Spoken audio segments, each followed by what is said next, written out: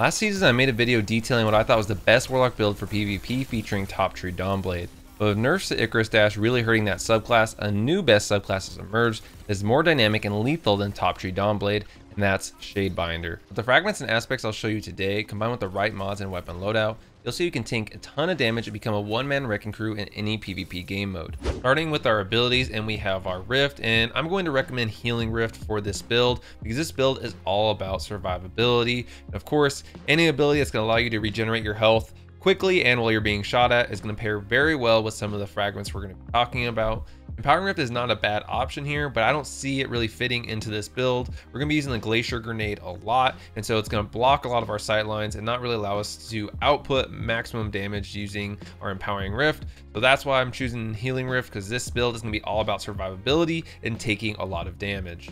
Next, we have our jump. So we have Burst Glide here, and this is really just the best jump overall in Warlock. It's going to allow you to move as quickly as possible around the map and do some semblance of Warlock skating. And overall, it's just going to make the movement on Warlock feel the best out of any of the Warlock jumps. A lot of these other jumps are going to make you feel very floaty or slow, almost like your character's like stuck in mud.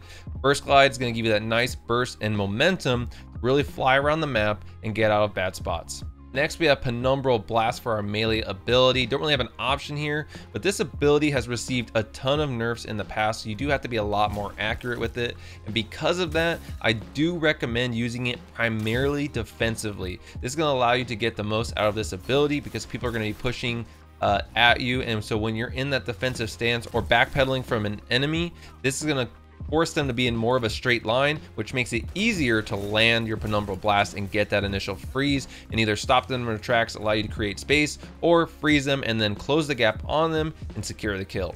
Lastly, for our abilities, we have Glacier Grenade, and this is the most important piece of this build, arguably even more important than the aspects and fragments, because this build does not work without the Glacier Grenade. You do have Cold Snap and Dust Field, but they've received so many nerfs at this point that they're not even worth using.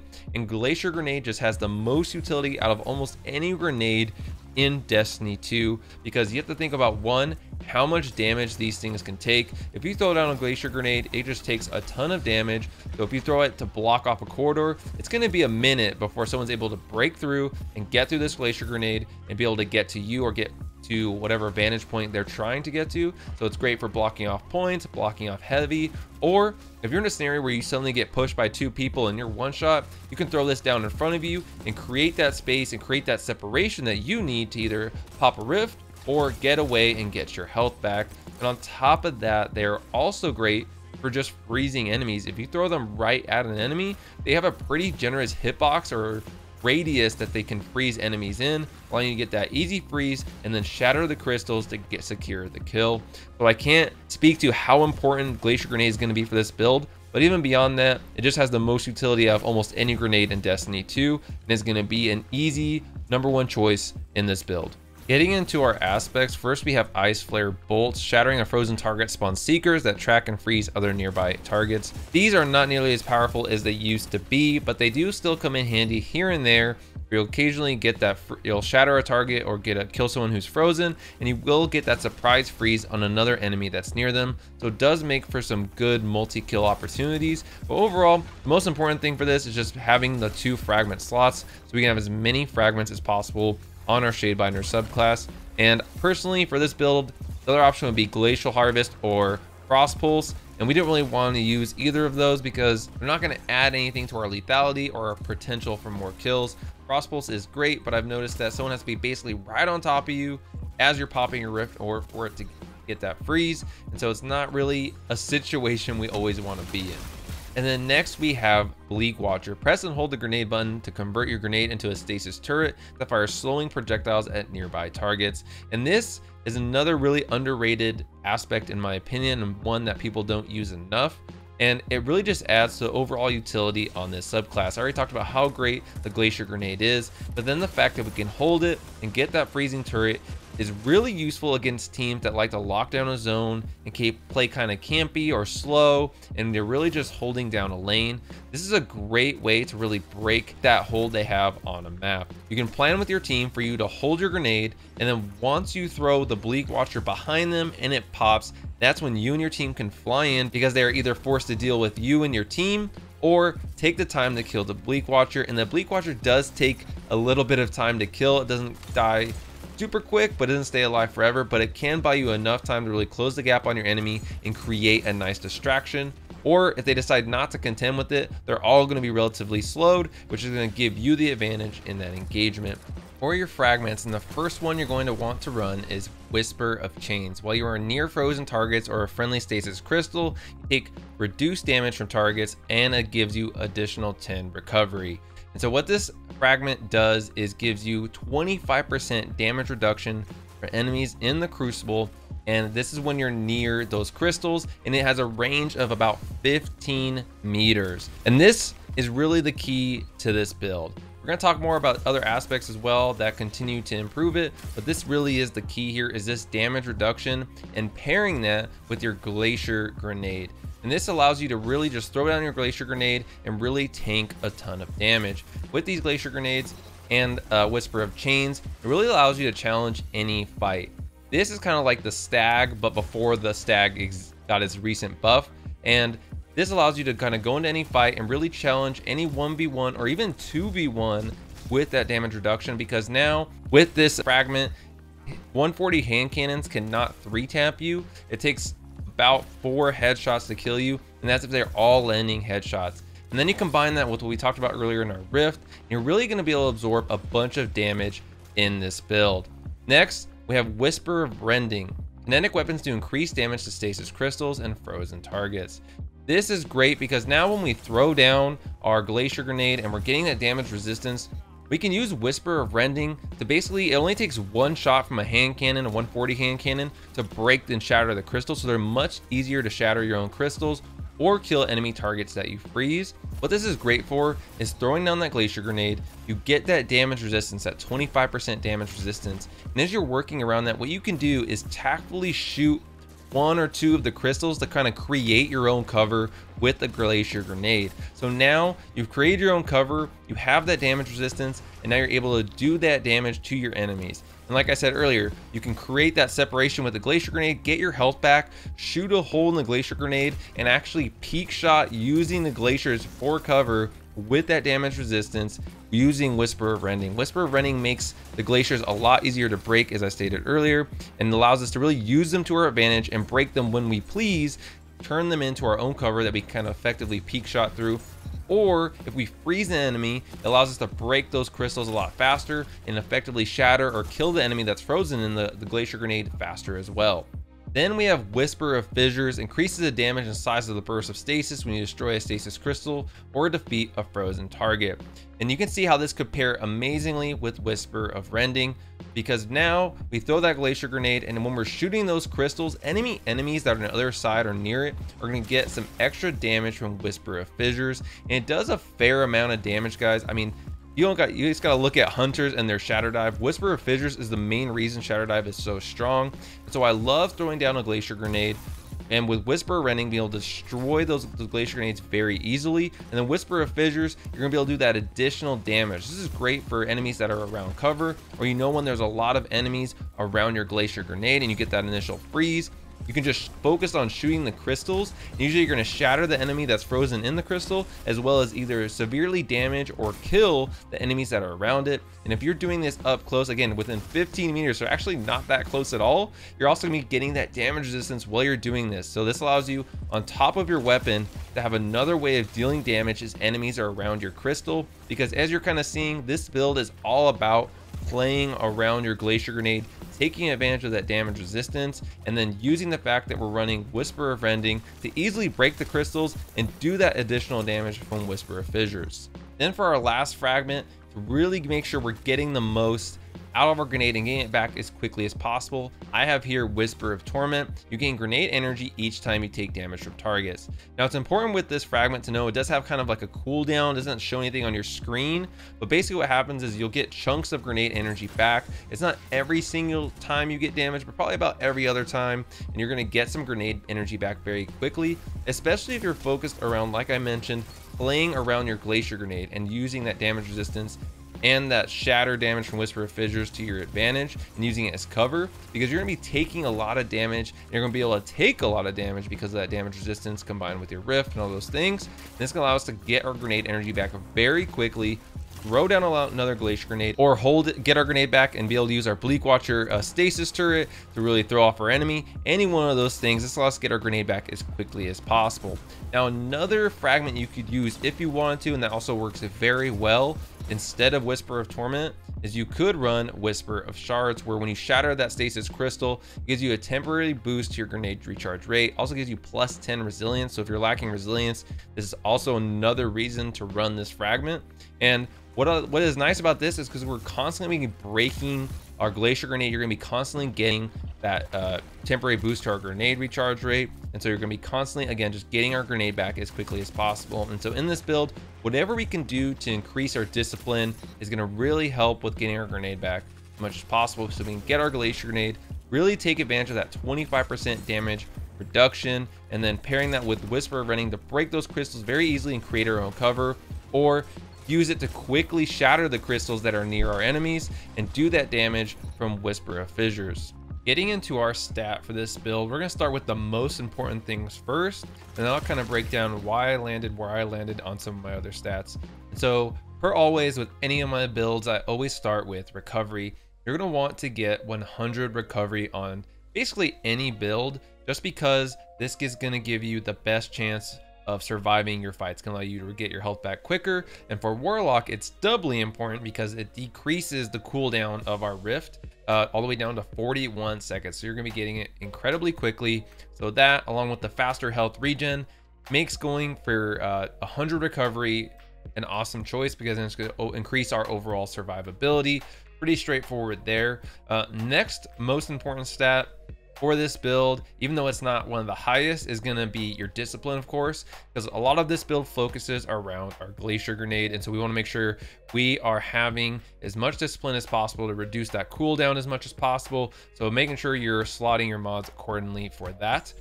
Next, I would say it's going to be Intellect. Intellect is super important in this build as well. It's going to help us get our shadebinder super back as much as possible. And we haven't talked about shadebinder super a lot, but needless to say, it's incredibly powerful. One of the best counters to other supers in the game. And so I typically hold it as like more of a defensive super to shut down and reduce the damage enemy team could be doing with their own super.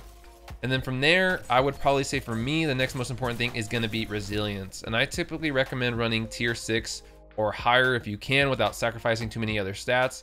I like tier 6 because it allows you to survive a couple more ticks of chaos reach damage, and it seems to just give you that just right amount of health where you can just tank things a little bit more, especially when you combine that with the damage resistance we're going to be taking advantage of with Whisper of Chains. I feel like these two things really complement each other.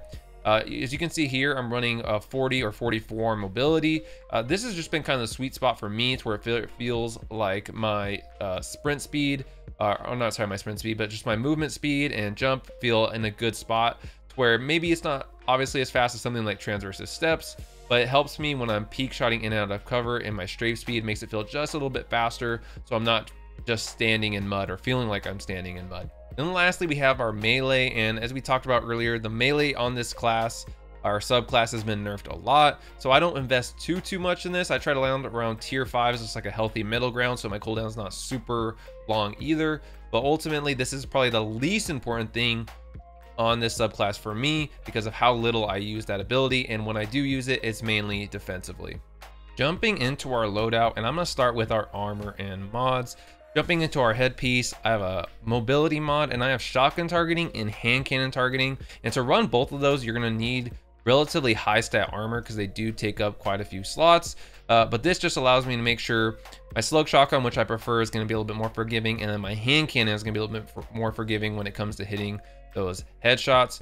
For our chest piece, I'm running unflinching shotgun aim and unflinching hand cannon aim. So same kind of deal as the headpiece, using mods that are going to make my shotgun or slug shotgun and hand cannon, and all that we'll talk about later, just as effective as possible, and try to reduce the amount of flinch they get for when I'm taking damage to make them as accurate as possible.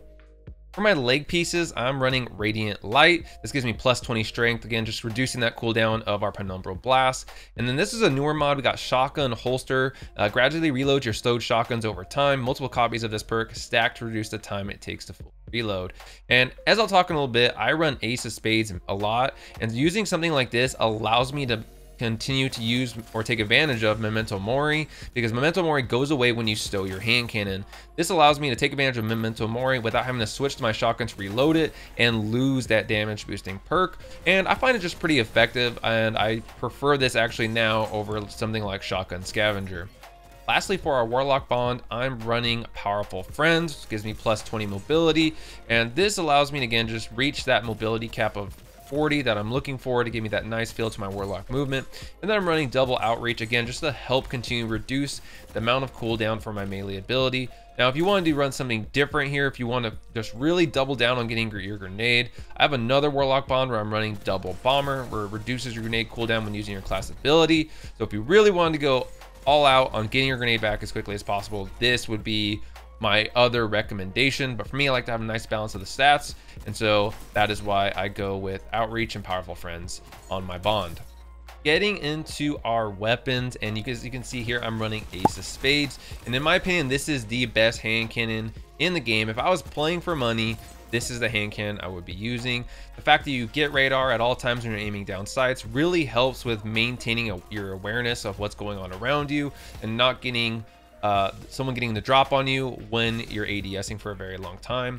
I also really like this because if we're playing around our Glacier grenade and we're shooting it to create our own cover and peek shot through it, we can really hard scope with our Ace of Spades as long as we want, because we have that radar always up, so we're not going to get caught off guard by anyone trying to work their way around our crystal. And because those crystals are so big and sometimes it can be hard to tell where people are coming from, it's nice to always have that radar up. And of course, Memento Mori, the damage of this perk is absolutely insane, and the flinch and the range, and it just really takes this weapon to a whole nother level. And as I kind of touched on earlier, running this with Shotgun Holster I feel is a nice synergy, because now you don't again have to store or stow your Ace of Spades to just reload your shotgun. You can count on your shotgun being reloaded a majority of the time.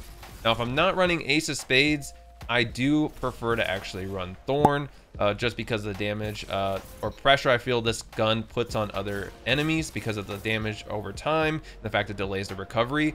And I just love also the high handling on it. When I'm quick swapping between my hand cannon and my shotgun with Thorn, it just feels so smooth and so seamless, and I really overall like the feel of this weapon. What I will say is if you don't prefer either of these exotic hand cannons, another great option in the kinetic slot is of course the Chaperone. This thing is absolute monster when it comes to special weapons, and is easily the best shotgun in the game, especially with Roadborne active. It gives you a very generous hitbox, and you can just absolutely map people from so far away. And this gun is even better now, especially with the nerfs to spread our pellet shotguns. For our special, I know I just talked about the Chaperone, but I actually prefer to run Sojourner's Tale, and the primary reason is because I like to use an exotic hand cannon, either Ace of Spades or a Thorn, as I mentioned. My Sojourner's Tale I really love. It's got Hammer Forge, Light Mag, moving target, so it gets a little bit better target acquisition, and then opening shot, which is going to make it just a little bit more generous in terms of the ability to hit a headshot, and the range, and then throw in that range masterwork. On top of that, this thing's got absolutely insane range and very good handling. If I haven't talked about this in the past, handling is a very important stat for me. I like my guns to react as quickly as I do and be as responsive as I am when I'm trying to put inputs in and respond in a fight, and handling for me really helps with that. And for our heavy, I just run Commemoration machine gun. I just usually typically lean towards an LMG in this slot, just because again it's something that you can just get a couple of kills with and keep any of your sprees going. But honestly, not something that I would say really matters in this particular build, so use whatever you prefer in the heavy slot. Talking about the exotics you want to run with this build, and for me, my favorite exotic, hands down, what I think is still the best exotic for Warlocks, no matter really what subclass you're running, is going to be Apathettic aspect. Weapons ready and reload very quickly, melee range is extended, and as I talked about earlier, it's super important for me to have weapons that respawn and react as fast as I do, or as my reaction time is. The weapons with low handling or weapons that feel a bit sluggish, I don't really like for my playstyle, and so having the Apathettic aspects really lifts that barrier for me and allows me to have weapons that just feel super smooth and snappy. And then adding on to the fact with hand cannon dexterity, so faster ready and slow speed for hand cannons, and then shotgun dexterity, faster ready and slow speed for shotguns. As you'll see in a lot of the footage, I'm constantly doing some damage with my hand cannon, switching to my slug and doing 150 body damage, and that allows for an easy one-shot body kill with your slug shotgun. So using Apathettic in combination with shotgun dexterity and hand cannon dexterity allows your swap speed to be almost instant, and it'll just allows you to output a ton of damage in a very short period of time. And you're going to win a lot of gunfights because other players or classes are going to be having to deal with slower handling, slower swap speeds, slower ADS speeds, and Apathettic combined with these two mods here in the dexterities are gonna really remove that downside for you, and it's gonna allow you to win a lot of gunfights. So that's why I absolutely love Apathettic aspect. But if you're looking for something else, of course you could still run the stag. Link in the description for my video that I did talking about all the benefits of the stag and why you should be using it. But it also pairs very well with Whisper of Chains. Whisper of Chains and the stag actually do stack in terms of damage resistance. I think it gets up to about 35% damage resistance, so you can tank even more damage than what we were talking about earlier. And so this is a great option if you really just want to take that damage resistance to a whole nother level, especially if you throw down a rift, you throw down your glacier grenade, and you have the stag on. It's going to be pretty difficult to kill you, so this is definitely another great option for exotics if you're not feeling the Apathettic aspect. And then lastly, an old favorite but still something that's very good, you have transversive steps, and this is just great for just improving the overall movement on Warlock. So if you love Warlock but you feel like the movement is really a sticking point for you, try transversive steps.